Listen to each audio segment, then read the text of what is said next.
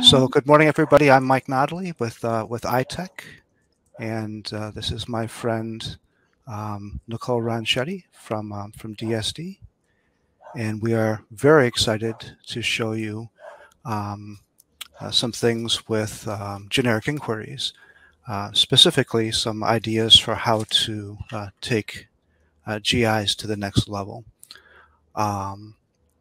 So I'm going to start out by thanking Nicole for her session yesterday. It was lovely. I really liked it, especially because GIs are so fundamental to Acumatica. You made it safe to wade in there. So thank you for that.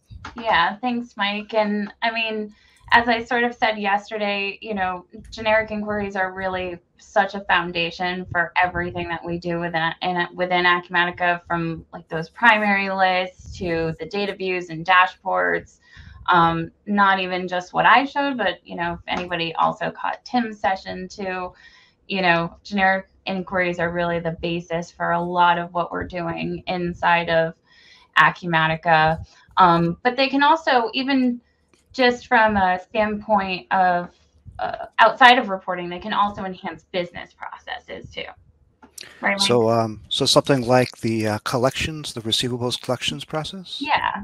Yeah. So, I mean, I know there's a lot of cool ISV solutions out there for some of those things as well, but there's a lot of really basic things that you can do inside of Acumatica, like I think we're going to run through today.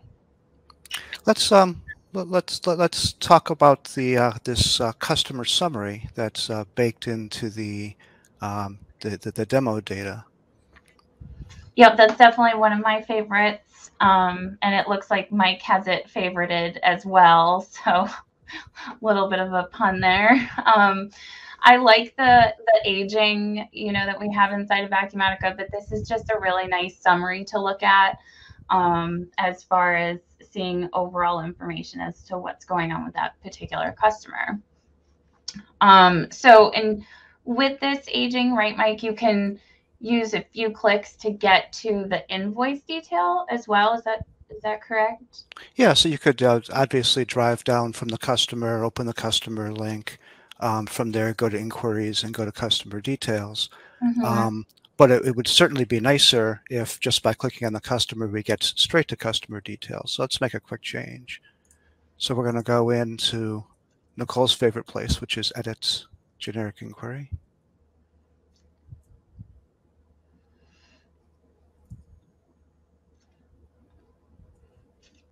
So as Mike's pulling this up too, like I showed in, kind of my brief overview of the basics of generic inquiries, right? There's a lot of things that we can do as far as modifying the results grid and things like that.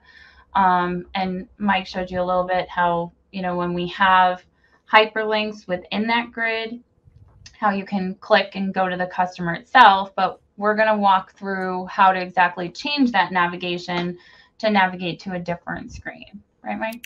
That's exactly right. So what we're going to do here is we're going to, within the generic inquiry, we're going to go to the navigation tab. I'm going to add another navigation target, and I'm going to select the customer details. That's AR 4020. 20. I'm going to set this Windows mode here, which allows us to, instead of overlapping the generic inquiry, we're going to have this be a pop-up window. So I can change the behavior of how that generic inquiry is going to, or I'm sorry, the customer details screen is going to present itself. So we could make that be in a new tab, but I like the pop-up window for this. I think it follows what the action does already. And I like So that they give you those window mode options, because I always feel like I have my preferences, you might have yours, and the client or the end user could have their preferences too. Usually, whichever way I assume they're going to want it, they want it the other way. But it's nice to be able to change that. So I'm going to set the parameters here, the account CD. I'm sorry, it's customer ID.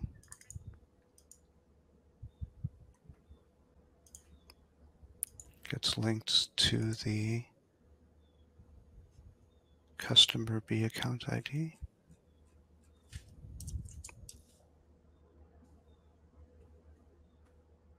Next thing I'm going to do is in the results grid, I'm going to say that that account code here navigates, instead of to customers, which is the default, I'm going to navigate to that customer details screen. Go ahead, I had Nicole. a quick question from Arlene. She asked, how do we know which field to add to the parameter? So a quick thing about that, Arlene, is, or I hope I'm saying your name correctly, is that if you, I don't know if you caught my session yesterday, but I would really advise, you know, when you're repointing it to a different screen, we talked about using inspect element to identify what that field name is and what the parameter is. So essentially in this navigation parameters, you're looking at the field from the GI that you're looking at and also the parameter in the screen that you're pointing to, correct? I think I said that properly. That's exactly right. This is where trying to link those this two. is what you're pointing to. So and then this is where you're getting the data from the generic inquiry itself. Right. So if you, and just click on that field portion in the first part, Mike, you'll notice that that says form filter and it's customer ID. So that would be the filter on that screen, and then the field from the customer details. Let's see how that. That's what I would do, Arlene. Yeah. Inspect element. I would try that. I always use that inspect element for that. Or if it's a GI that you're pointing to when you're doing the navigation, you could go into that GI itself and see that field in the results grid. Okay. So now when we click on the customer, instead of opening the customer, it's going to open up the customer details, showing us the detail of those two invoices that are represented in the in the customer balance.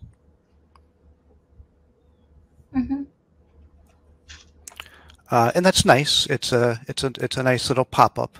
But sometimes people don't want to leave the GI. They want to stay in the GI. And so instead, what we're going to try to do to give us that same information is we're going to add a side panel. So we're going to go back to our generic inquiry. In this case, I stole my friend Tim's idea, which is to have some of this pre-built so we can go a little faster. And so I have a different navigation target here that's looking at a generic inquiry that I wrote called Open Invoices. And the Windows mode is set to be side panel. And so I'm going to create a side panel on the side of that generic inquiry that's going to open up another inquiry tying the customer accounts together. So I'm going to save that out and take a look at that.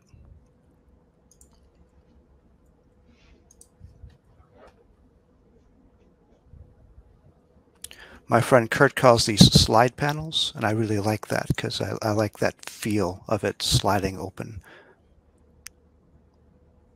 I always slide them open and then I make them even bigger too. Like I slide them and then I hit the square up in the upper right hand corner.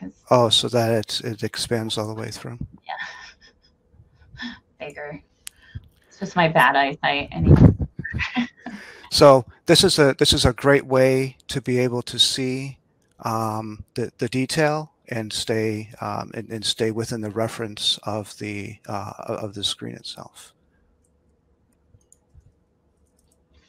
Yeah, I really like those features, and sometimes they're a bit underutilized, especially if you've been on Acumatica for a number of years and maybe you have existing generic inquiries and, you know, it wouldn't automatically add side panels to GIs, you know, but it's definitely something to kind of think about since they've, you know, added this feature a couple versions ago. You know, if you have generic inquiries in your system, you can go through and add side panels to those.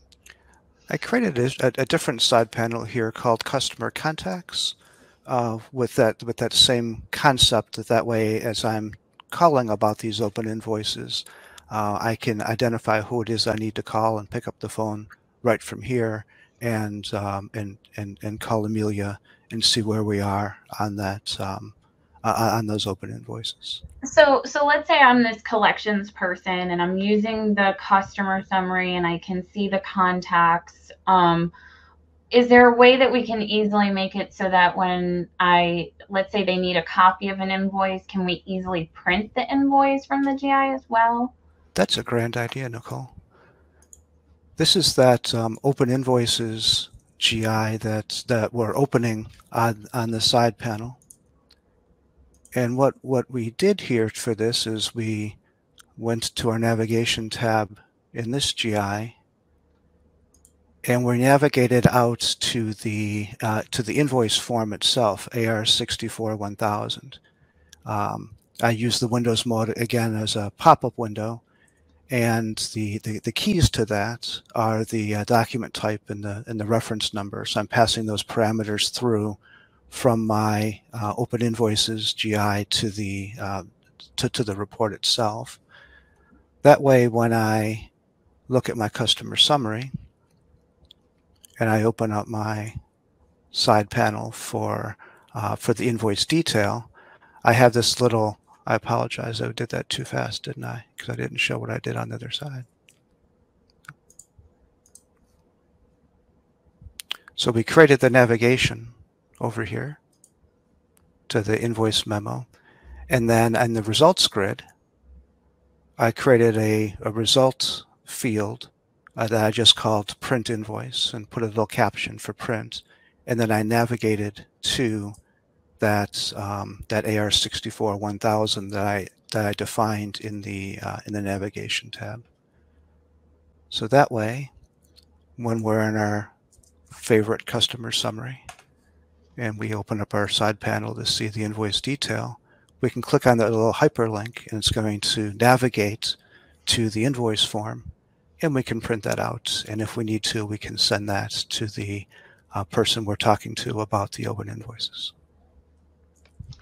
I love doing that, as you know, in generic inquiries. We've utilized that for several of our customers too. I mean, we've done that where, let's say they have a list of production orders and they want to be able to print pick tickets, right? You can just add a hyperlink right in the GI so that it pops open that printing form so that you can see those documents. So really cool way to utilize that feature. Pick tickets, man, for sure. Those darn pick tickets. So what about, what if you're not happy with a response from the customer and you want to be able to put them on credit hold? That's a grand idea too. If we go back into our customer summary generic inquiry, and we go to the entry point screen, the first thing that we need to do to be able to affect what we want to do to put them on credit hold is to say what screen will this generic inquiry, what's the entry screen that we're going to interact with. In this case, we selected the customers screen, the AR30-3000. When we have a entry screen defined, we can now select, in this case, mass actions on records. And when we select that, we get a new tab called mass actions. We can select then an action from that screen. So you can picture the customer screen and the actions that are set there, or you could just go there and check that out. One of those actions is called credit hold. So we can record that or enter that and save this. When we go back to our customer summary generic inquiry, we now have a checkbox available to us because we've defined mass actions.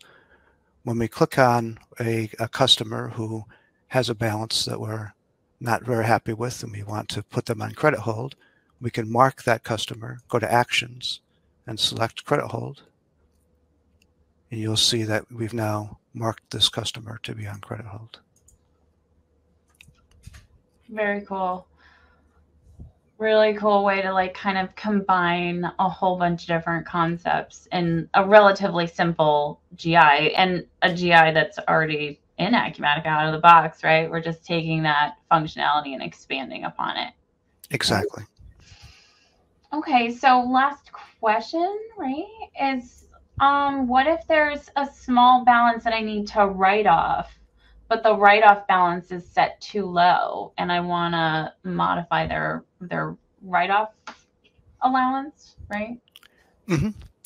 Happens a lot when we're doing collections and we're looking at these open invoices and we see that a customer, we have this beauty school here.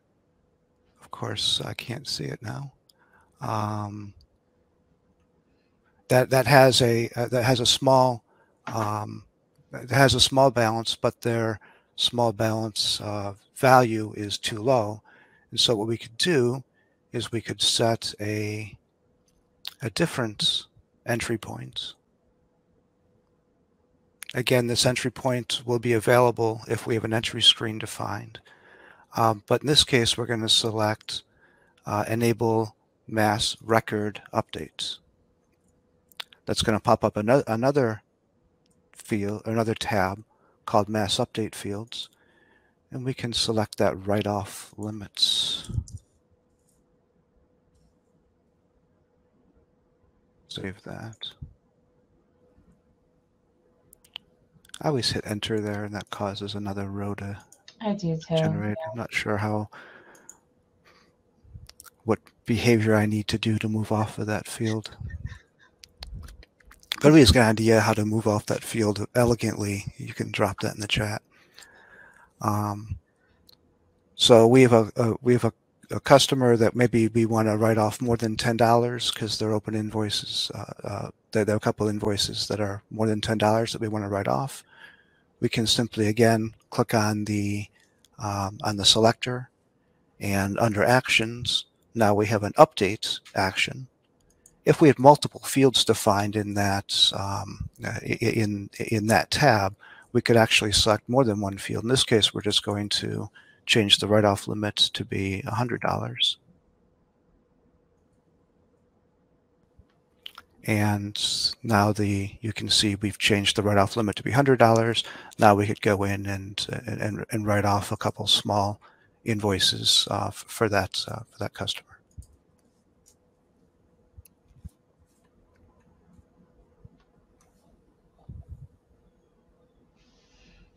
Nicole, back to you.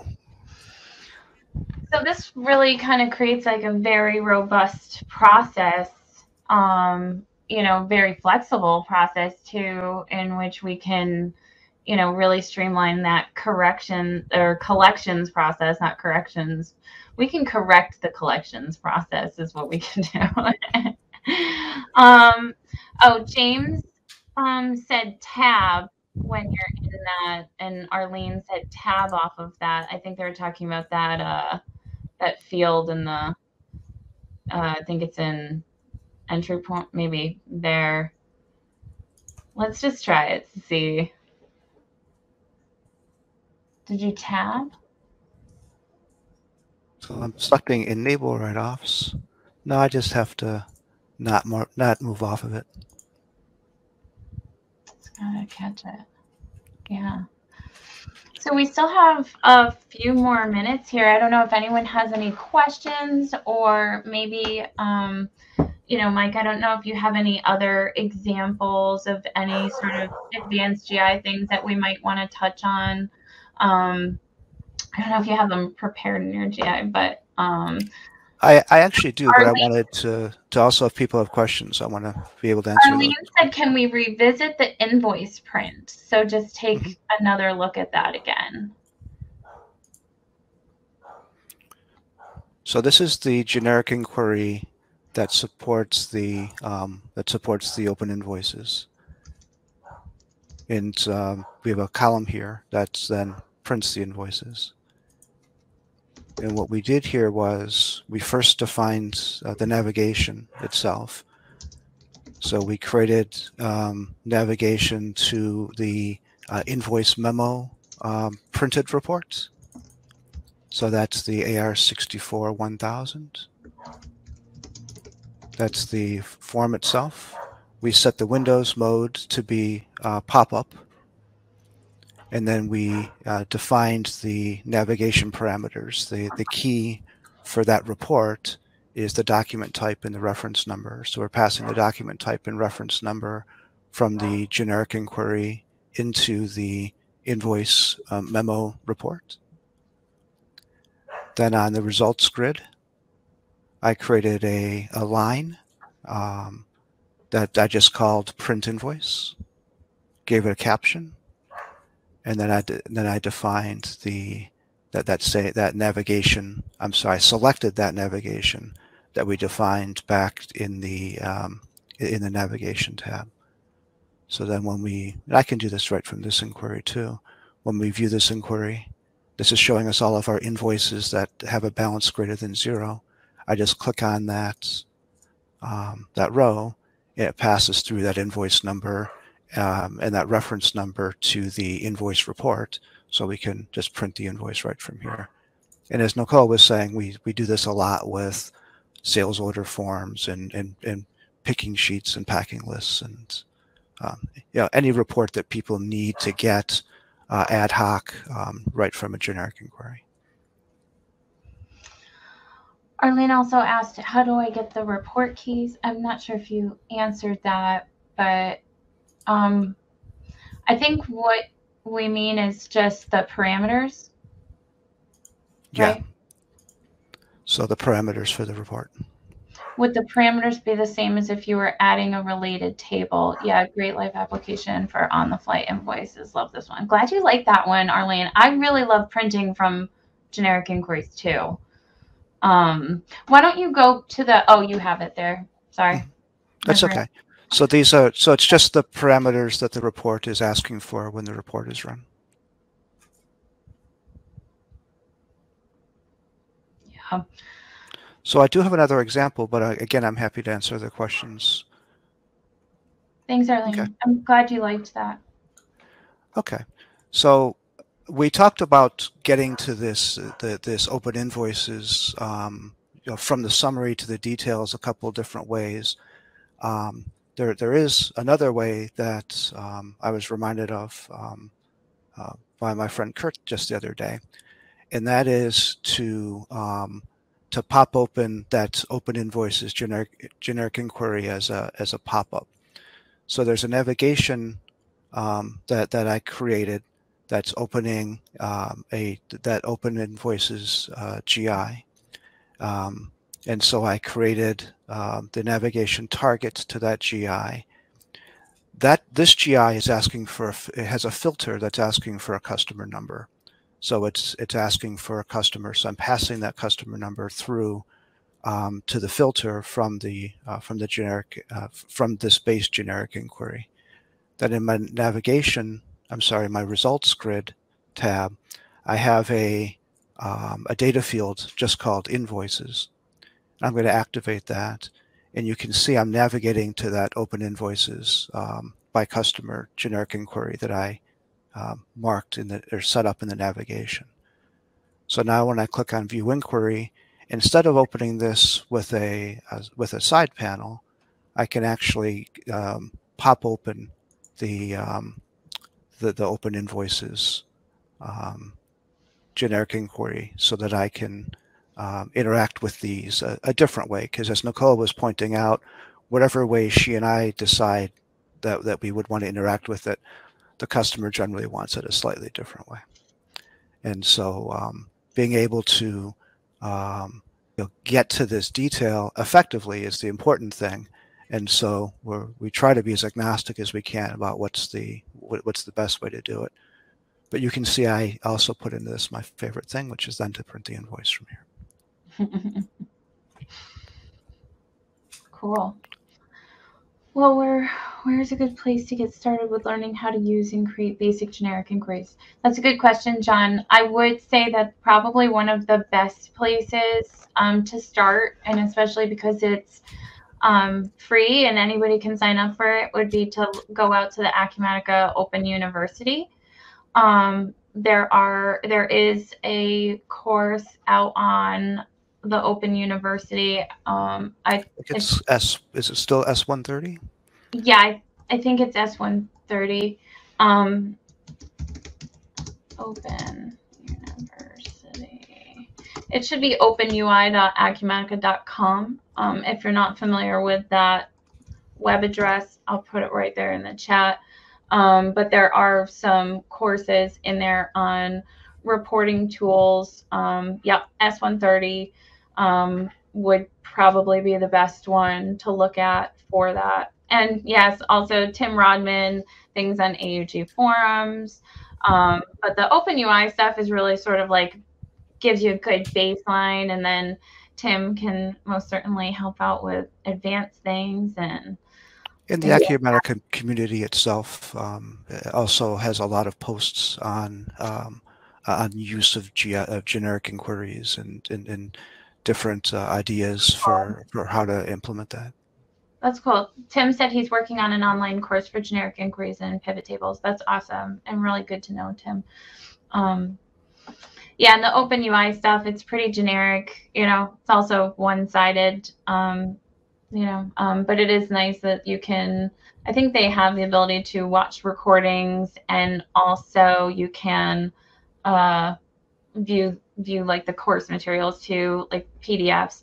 Sometimes I use that S130, just the PDF. I keep it saved because sometimes I have to look different things up as reference. So it's always nice to go out and just download it and Control F in the PDF document to look for a specific example.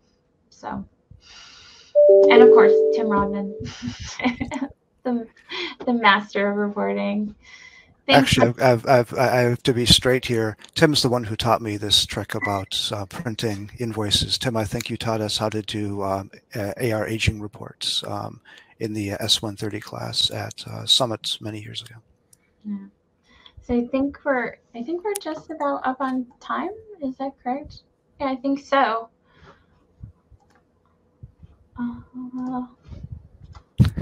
Not sure what happened to Amma, but I think that we're we are at time. We are at Nicole, time. you guys have put together just a fabulous environment, and we're thrilled with the participation. We're thrilled with what we've been able to share and what we've been able to learn.